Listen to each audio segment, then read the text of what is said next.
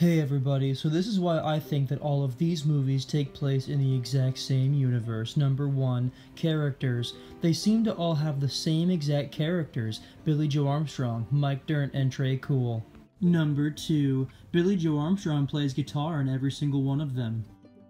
Number 3, they all share something in common: Billie Joe Armstrong, Mike Dirnt, and Tré Cool. Number 4, these pictures look alike. Coincidence? So, without further ado, those are the 6 reasons why I think that these movies take place in the same universe.